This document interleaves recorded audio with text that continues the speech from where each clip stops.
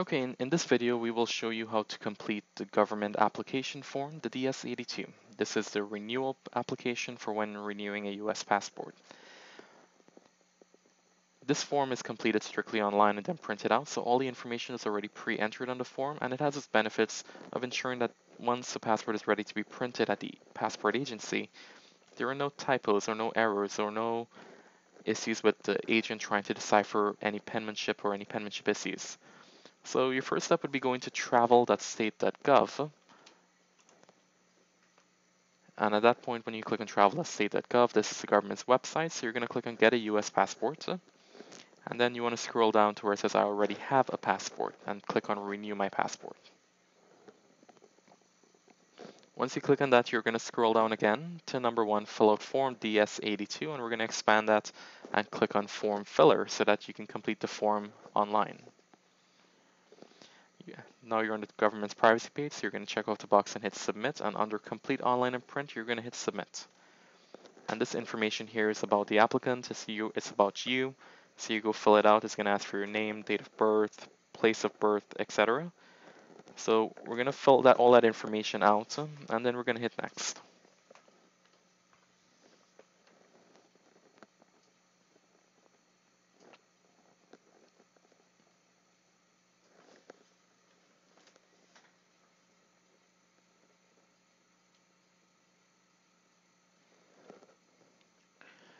Once you hit next, you're on your contact information, and this is your address, email, phone number. An important note, you have the option of choosing both a mailing address and a permanent address. If your mailing address is the same as your permanent address, that's fine, but if it isn't, make sure and state so on the application. This is to ensure that the passport is shipped to the correct address and to avoid any issues with you getting the passport and avoiding any delays. The email is in case they need to contact you, and so is the phone number. So once you enter all that, you can go ahead and hit next, and this is your travel plans. If you don't have any travel plans, you can leave this section blank and hit next, but if you do, please do enter it, as this will notify the Department of State of when you need the passport by, and can sometimes work out into your benefit. So once you hit next, this is your emergency contact. This as well is optional. If you don't have any emergency contacts, please, you can leave that blank, but if you do, we do recommend entering something there so that it can be on record in cases of emergency. So you go fill that out and you're going to hit next.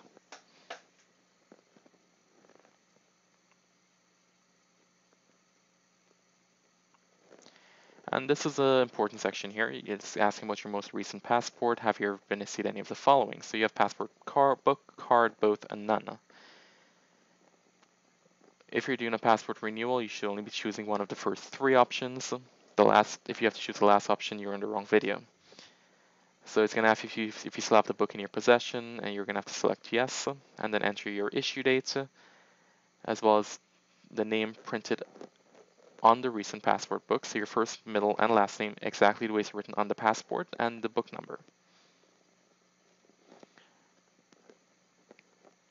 So you see here we forgot to select an option if you still have the book in your possession, so when you hit next, it will allow you to move forward to the next page.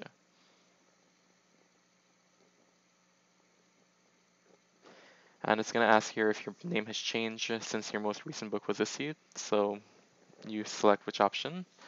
And now you're in your personal application review. You need to make sure that everything here is printed correctly. And then you hit next, and you're in your passport products and fees. So you can select passport book, card, or both. And it gives this here will give you a calculator as to how much is owed to the U.S. Department of State. So you can select your options accordingly based on when you're traveling, what you'd like to get. So once you select passport book, card, or both, you have your processing methods. These are all various processing methods you can use, whether you're shipping it and wanting it expedited in 2 to 3 weeks, or you're going directly to an agency to get an agency service completed in 8 days. And then delivery methods is how the passport book and the card is going to be shipped to you. So once that's selected, you hit next. And this is your final page. So you're going to scroll down to where it says create form, and you're going to check the box off and click create form. And then that will download your completed government application form DS-82. And as you see, the first 4 pages are basically instructions as to how to get everything completed, but the last 2 pages are your actual application. So you're going to print that out. I always recommend printing 2 copies, keeping one for in case you lose it or damage it, or maybe even saving it to your computer.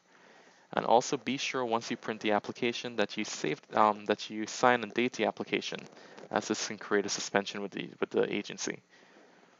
But that is all that needs to be done to complete your government application form DS-82. If you have any questions, feel free to enter it in the comments. We'll be happy to reply to you and see how we can assist you. And be sure to subscribe to the channel if you want to see more videos like this. Thank you.